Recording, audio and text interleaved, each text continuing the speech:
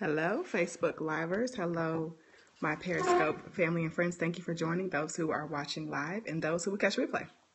Hello, Pastor Vashon. Hello, Stephanie 3341. Hello, A Dollface. I like your handle. Hello, Twikey. I'm going to be calling you here in a little bit. Hi, Sammer 4455. How is everybody? Hi, Kiki. Thank you all for joining my scope. Please do. I typically do not ask you to invite your followers. I just let you do that naturally. But I do think this is going to be something that's going to be beneficial to everybody who's watching. I'm doing a simultaneous. Hello, how are you? I hope you're doing well in Houston. Hope everything is well where you are. Like I said, I typically don't ask for you to invite your followers. Hello, Patrice. How are you? But this is going to be something I know that's going to, hello, Rod, be beneficial. So if you're on my Periscope, I'm on Periscope and Facebook Live. If you're on Periscope, please do invite your followers. Text is coming out. So I want to first of all, I don't know where I have so much I want to share. I don't know where to start. Okay, I want to first of all, you're very welcome, sir. I want to first of all talk to you guys. Okay, so many of you know, and do stay on with me because I promise you it's going to be good. Many of you know I was in my second book. I was in a book. It's an anthology. Oh, you did? Okay, good. I'm glad all is well. That I was in with myself, and I want to say there was 29 of us, myself and 27 other women. It's called The Fabulous New Life. And in this particular book, I talk about my beginning years in ministry. And so I share my favorite of all time. I'm going to take my jacket off. My favorite of all time quotes by Marianne Williamson. And so you saw a little bit of the title of that handle. Our deepest fear is not that we are adequate. Our deepest fear is that we are powerful beyond measure. We ask ourselves, who am I to be brilliant, gorgeous, talented, and fabulous? Actually, who are you not to be? As we are liberated from our own fear, our presence automatically liberates others. So what I love about that particular poem is a lot of times on this journey called life, and we're all living this journey at whatever pace you're at, wherever season you are, we're all doing this thing together called life. And in life, we come against many different obstacles. We come against many different trials. We begin to understand ourselves, learn ourselves, get to know ourselves in new and exciting ways. We get to know, who we are, what we can handle. We get to understand the tenacity that we have, the energy, the vigorance, the call that's on our lives, right? And so this is what I want to encourage you. First, I'm going to share this business tip with you.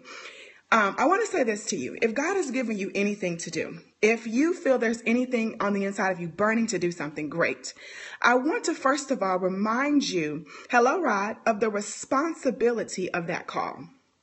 I want you to be mindful of the fact that if God has given you anything to do, if he's spoken anything into your spirit, if you just have a knowing in your heart that there's something you're supposed to be doing, hello, Jalicia, I want to remind you of the seriousness and the responsibility to that call, right? Thank you for inviting your followers. I was talking to one of my friends today, and we were talking about marketing. And please don't leave because I promise there's going to be some good stuff in this.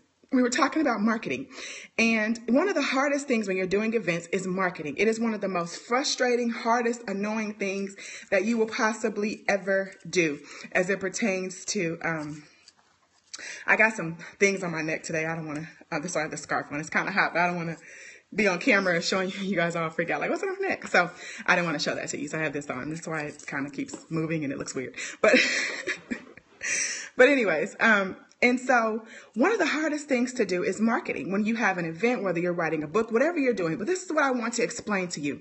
A lot of times in our own false humility, right, we say, well, people say, well, why do you share? People don't really say this, but people probably think this. I'll say this.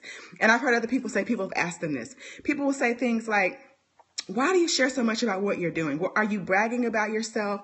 Are you, why do you talk so much about what you're doing? Why, when you're doing something, why do you market it so heavily? And here's what I want you to understand.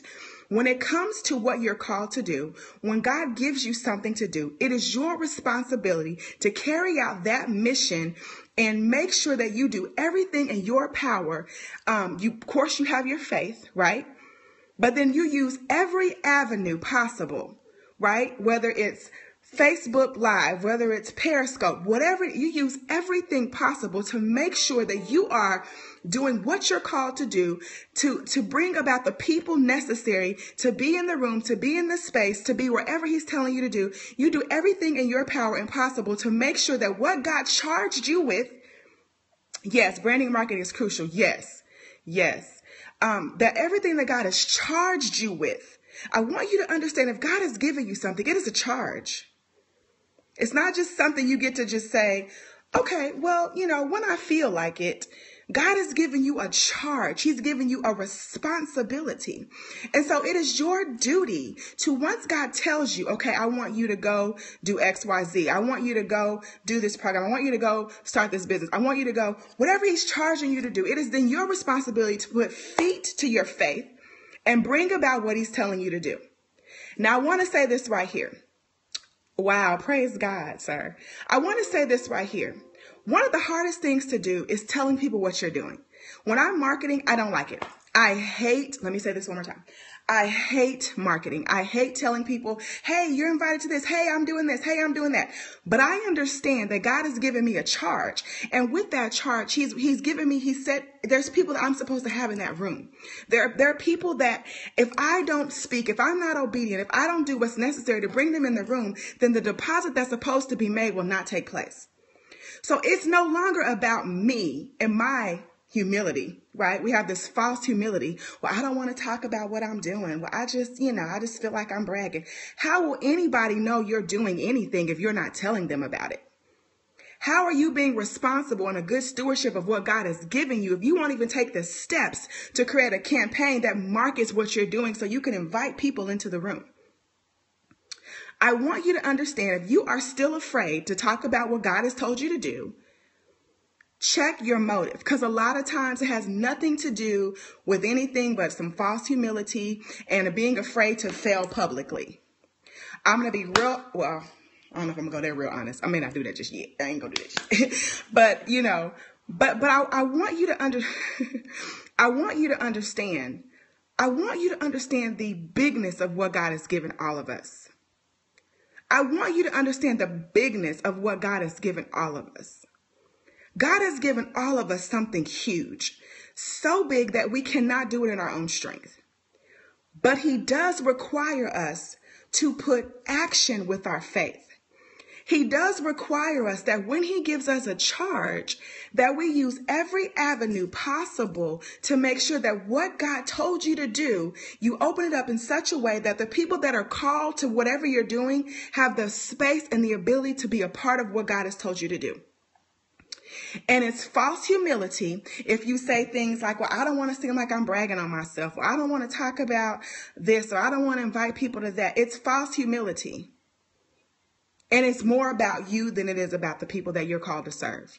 When you're called to serve people, you can hate doing the whole process of marketing or talking about it, but you're called to serve. And nobody will know you are available. Nobody will know I'm a speaker if I don't put events that I'm attending. If I don't put events that I've spoken at, if I don't put pictures of my events, if I don't put flyers up, if I don't invite people to what I'm doing, nobody's going to know that's what I'm called to do. Nobody will know. And I'm being selfish by holding back what God has given me to give because I'm afraid of failing in public. I'm afraid of looking like I'm bragging. I'm afraid of talking about myself too much. I'm afraid. And in essence, all of that is about me, and it's not about the people that God has called me to serve. We're all called to serve somebody in some way. I love this scripture that talks about being earthen vessels, because that's truly what we are.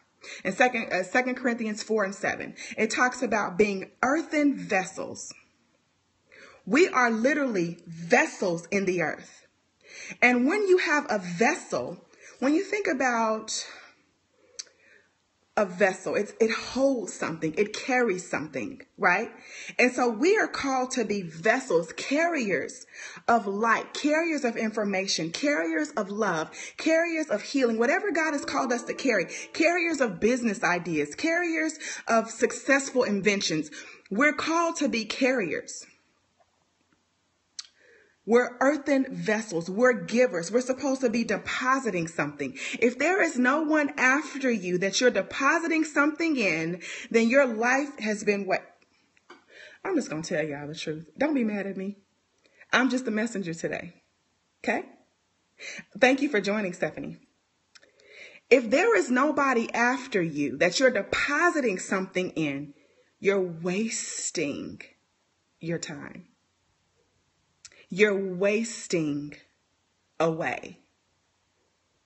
The other day, my daughter made a video talking about dreams, right? She's only 4. But my daughter's watched me in such a way that my life is literally spilling into hers. I'm an accident that spilled over in her life, if that makes sense. I don't do it on purpose, but I'm a vessel. Right? And there are people, I can tell you, people who message me, who call me, who Facebook me, and they're like, oh my God, you're touching me. This blesses me, because I'm pouring, because that's what I'm called to do. I'm a vessel. I can't hold everything in that God has given me. Hi, thank you for joining, G-Dub. That's selfish. And a lot of what we do is more about self-preservation than it is about making sure that we're touching a nation, that we're touching a people, that we're leaving something after we leave that far surpasses the fact that Anesha was ever present on earth. There should be something that I leave. There should be something that you leave after you're gone. This flesh is gone. There should be something that's left that show that you once lived in this planet called Earth. Right? So I'm going to read you the scripture really quick. If my laptop don't die. Oh, I only got 7% life left. Hold on, let me. Thank y'all for staying on and for the amen hearts. I have 7% left, so I'm going to try to get the scripture into you really, really quick. Okay, so it says, hold this here, and I'm going to hold this over here. It says, this is a New Living Translation. This is 2 Corinthians 4:7. And it says, we know, oh, here we go. New Living Translation. Yes, please do watch it again, Miss Kiki. Thank you for joining. I understand, girl babies. I totally understand. We now have this light shining in our hearts, but we ourselves are like fragile clay jars containing the great treasure, which is another translation, is earthen vessels, right? It says, we now have this light shining in our hearts, but we ourselves are like fragile clay jars containing this great treasure. This makes it clear that our great power is from God, not from ourselves. So I want you to understand what I mean by this. Hi, Kimberly. I want you to understand what I mean by this. Some translations say we're earthen vessels, but we have a great light. God has given us a light. God has given us a voice. God has given us a mission. And I want us to begin to get out of false humility. And I want us to begin to stop making it about us. Because when God made you, hello, thank you for joining, Pastor Ron. He didn't just, God is a legacy minded God. And that's why when you read scriptures, it tells you such and such begot such and such came from such, because God is always mindful of legacy.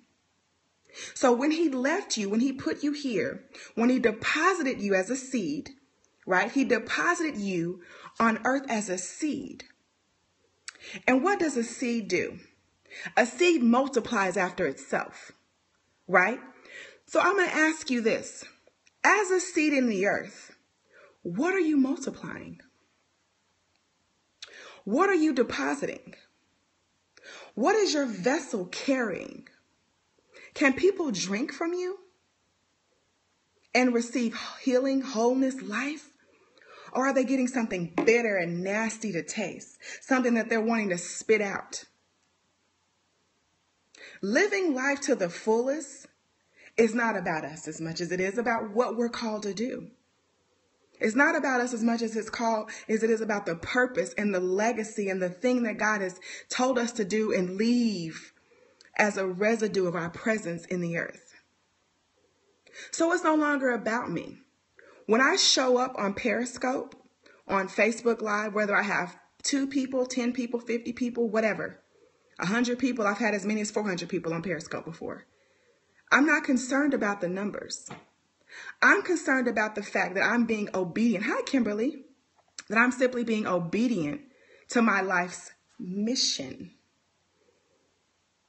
And everything that happens as a result is just, sugar on top, ice cream, the cherry on top or whatever. Do you know what I'm saying? But I want you to be so clear, and I want you to understand and hear me when I say life is bigger than you. It's bigger than your kids. It's bigger than paying your bills. It's bigger than a mortgage payment. Life is bigger. Praise God. I try, right? I think if you're talking to me, I don't know. Maybe you're not. I don't know. But do you know what I'm saying? And when you begin to get behind the understanding of the bigness, that's when everything that you've been hoping for your life, everything that you've been desiring for your life, everything you've been reaching for, everything you've been dreaming for, when you get behind the bigness of what God is telling you, when you get in obedience and you stop thinking about yourself and you stop worrying about failing and looking bad and making mistakes, because that's all a part of the process. We make mistakes. We don't do it right always the first time or second time or fifth time, maybe, I don't know. Do you know? But it's all a learning process, right? But when you stop looking at yourself and you stop worrying about your self-preservation and what people are going to think and what people are saying, because people are going to talk anyway, right? What people think, what people say, am I going to fail? How is this going to look in public? I don't want to market. I don't want to brag about when you stop making it about I and you say, but Father, you made me a vessel and you want me to pour and you created me to give and you made me to be a seed into the earth so that I can deposit and grow and create more after myself. We're really more after himself, but he's in us, so But when you look at life from that perspective, there's nothing God won't hold back from somebody who says, God, pour me. Pour in me so I can pour into them more of you or more of whatever you're giving me to deposit. Because we're earthen vessels, right? One of the biggest things I find that helps us to be able to get off of our own thinking and our own selves is to find the meaning of your life. Find something in life that makes it meaningful beyond you. Find a cause, find a mission, find something that makes life meaningful beyond yourself. And here's how we know that we're called to give and we're called to love and we're called to do good deeds. Take a drink of my icy. We know that we're created to do that because when we do it, it feels good. Have you ever had a bad day and you're like, you know what, I'm just going to stop thinking about what I'm going through. I'm going to be there for somebody else that's going through the same thing. Or I'm going to go find somebody I can pour into. I'm going to go find somebody I can speak a positive word into. I'm going to go find somebody to love. And I'm going to go find somebody to hug. I'm going to go find somebody. And do you realize that once you get out of your own self-pity and you say, you know what, I'm just going to do something for somebody else, you feel good. And whatever was causing your day to be difficult or whatever was causing you to, whatever you were going through, it almost was like it dwindled away. It didn't even matter anymore. That is a sign that lets us know the goodness of that feeling lets us know that's a part of what we're designed to do. We're designed to care for each other. We're designed to not just leave each other in the rubbish and, oh, okay, well, die by yourself or be, whatever, just turn our backs on. We're not designed that way. But because life can hurt and life causes calluses and causes us to get hardened and causes our hearts to get hardened, we forget about the human connection. We're all connected. That's why I just think racism and being prejudiced and everything is so stupid. Because when we get down to the root of who we really are on the inside, we're all connected and we all look the same. My blood's red, your blood is red. My organs look like that way, your organs look, you know what I'm saying? That's why you could take a heart from a man that passes away and says he's an organ donor. You could take his heart, a Caucasian man's heart, and put it in an African-American man's body, and it'll work the same. You could take the lung of an African-American man and put it in an Asian man's body, and it'll work the same. Do you know what I mean? But we make life into this little mini, tiny thing that's just all about us. That's it. This is my focus. How does that affect my bottom line? How is that going to affect me? Well, if I do that, that's going to put me out too much. Well, I don't know what people are going to say if I do that. How's that going to affect me if God gave you 2 eyes. Nothing is single. Do you know? So I just want to leave you with that. Life is just not about getting. It's about giving. It's about releasing. You like my eye? It's about duplication. It's about legacy. It's about what's coming after you. It's about getting out of our own selves and realizing life is so much bigger than me and I. And how am I going to look? If God is giving, this is my challenge for you this week. If God is giving you something to do, maybe it's an event, maybe it's an activity, maybe it's a book, maybe it's just something He wants you to share. My challenge to you this week is by the end of the week is to do something letting people know what you're doing. I don't care if it's a Facebook post. I don't care if it's a Facebook Live. I don't care if it's just, I know Kim does jewelry. I don't care if it's just putting a picture up of your jewelry. I don't care what it is. It's so much bigger than me. Because if God is giving you something to do and you're not taking it seriously, you're being sloppy with it, and you're worrying about other people, then you're not being responsible with the gift that He gave you. And nobody will ever know what you're doing if you don't let them know. And that's not being prideful. That's not bragging about yourself. That's simply being obedient to what God has said for you to do and getting into action and works and doing whatever and doing that thing that creates the activity, right? That creates the activity to make whatever God told you to do. I don't want to say successful because that's not really what I'm wanting to say. But for a lack of a better word, I'll use successful. Do you know what I'm saying? No more false humility. It's not about bragging or thinking that you're better or you whatever. It's just being obedient. When you see me do things, I'm being obedient. That's it. I never wanted to speak, ever. Never wanted to be in the forefront, ever. But then God began to put a demand on me and on my life. God began to give me dreams and people prophesying and speaking to me over and over and over and over again. God began to allow my life to slip because I was out of position. I had to deal with life issues because I was out of position, because I was disobedient, because I was running, because it was about me. I didn't want to die to my flesh. I didn't want to be transparent, which I'm way transparent now. You know what I'm saying? I wanted life to be easy. I didn't want to have to deal with everything that comes with being a public person. I don't want that. Who wants to deal with that? Thank you. Thank you for joining, Ezel. Nobody really. But I realized in order for me to really begin to maximize the life that God had given me, I had to do what God told me to do with it. You know what I'm saying? I had to do what God told me to do. Because at the end of the day, let's just be real. Let's be real nuts and bolts right now. At the end of the day, it's God who breathed life into your nostrils. It's God that when you came through your mother's womb, He breathed life into you and told you to breathe, and you did. Do you know what I'm saying? God is the creator of everything.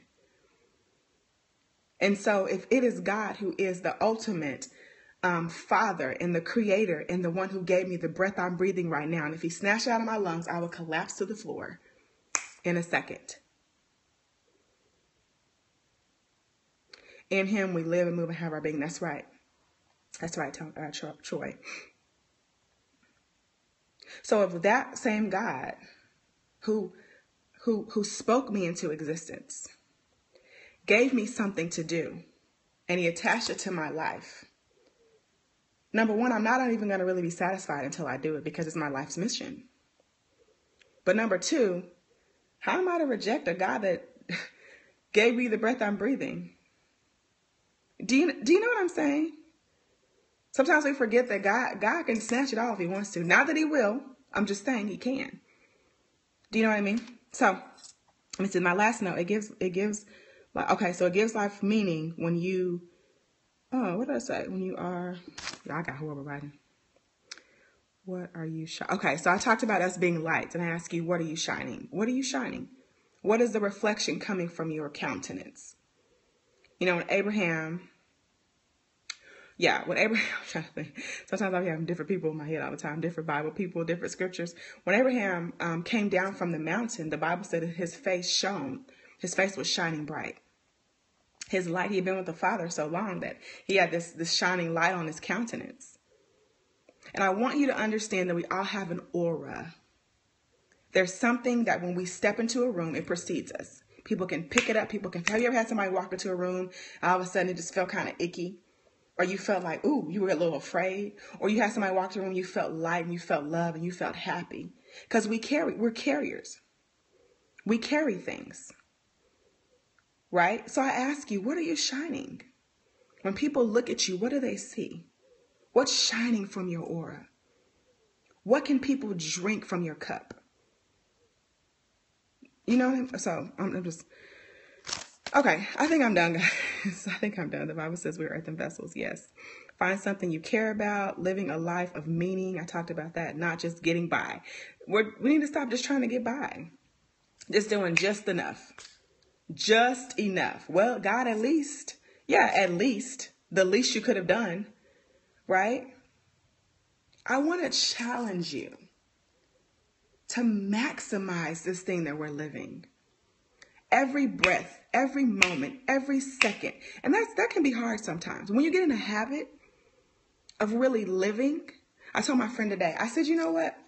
I don't want to just live. I want to have life. I want to everyday laugh, which I do. Do it often. I love to laugh. Even if I have a sad day, at some point in that day, I'm going to laugh. Because I just think, the Bible says laughter does a heart good like medicine. Yes, you've been getting by for a long. Now it's time to turn it around. And it's never too late. And that's the beautiful thing. I talked about time yesterday. Sometimes we're so aware of time that we think we're running out of time to really enjoy life. And if you start now, there is no running out. You just maximize it. And stop living in regret in the past and what was and what wasn't and how this didn't go right. And stop living in the past. It's over. It's done. If God says that he would separate your sins as far from the east as from the west, then you separate yourself from it as well. Your mistakes, your sins, whatever you did, let it go. Because you can't pour new wine into old wineskin. What do I mean by that for those of you not familiar with the Bible? You cannot pour a new you into old behaviors, into old habits, into old thinking. It's time to rise up. It's time to awaken that thing on the inside of you. And it starts with actions. Break every chain. That's right. It starts with action steps. And the more you get into momentum, the more you get moving, the more you get active, and the more you start seeing how God blesses that and God kisses that and you conquer these things, the more momentum you have, the more you do, and the more you do, the more success comes. Because here's the thing, you don't even have to be a believer to be successful, and that's just the truth. If you put enough actions and momentum to something, at some point I would say inertia, for lack of a better way of saying it. The momentum, I would just say momentum. The momentum of life, anything that is producing something, that is a seed that is producing and continuing to produce something, it creates something. It creates a harvest. So if you did something for 10 years the same way, and maybe they start out successful, at some point it's going to be successful. That's how you get singers who don't believe in God, but they become successful because they just put enough work behind what they're doing, their mission. And after creating enough work, there then becomes success. So I want you to understand it's really not that hard. Success is really not that hard. The hardest part is believing that you deserve it. And you deserve it because you were created for abundance, right? Believing that you deserve it and having the faith to, even in the moments where it doesn't look like it's going to happen, to keep believing. I'm going to tell you this, and I probably said this on all my Periscopes lately, but I really want you to know I'm serious. There are things I know that God has not done in my life yet, and they're huge, that I know he's going to do it like I know my name. It's just a matter of when. And I'm looking every day. Every day I'm like, oh, that didn't happen yet? I'm surprised that didn't happen yet. Do you know what I'm saying? Because that's how the Bible says that, this is my favorite guy, I always talk about him. Was fully persuaded. Was it? Yeah, Abraham. So then I didn't say the person right earlier. I was talking about Moses earlier I think. Y'all forgive me. All these different Bible people in my head. But he says he was fully persuaded that God, I hate when my Facebook just cuts off. I hate that. that Abraham was fully persuaded that God was able to do what he promised he would do. And we have to be that way. We have to be fully convinced, fully persuaded, fully charged, fully ready. So that when that phone call comes, we every time we answer the phone, we're thinking that it's whatever that thing is we're believing for. We're like, oh, wait. Oh, girl, I thought you was, Bill Gates calling me to tell me you gave me $5 million. Thank you for joining Saving Big Time. You get a phone call. Oh, girl, I thought you was Oprah Winfrey telling me that I'm going to have my own talk show. Get another phone call. Girl, quit playing. I thought you was Tyler Perry saying I get to be in his next movie. I mean, you know what I'm saying? Like, just for real. Whatever it is you're believing.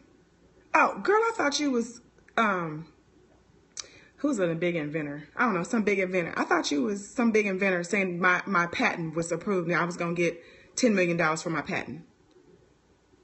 Do you know what I mean? Oh, girl, I thought this was New York Times call. I mean, we really have to be that way. And we have to be fully convinced. Because as you're fully convinced, your faith is risen. And not only is it risen, it begins to pull into itself those good things, those good promises that we really want for our lives, that we're really believing for our lives. You know what I mean?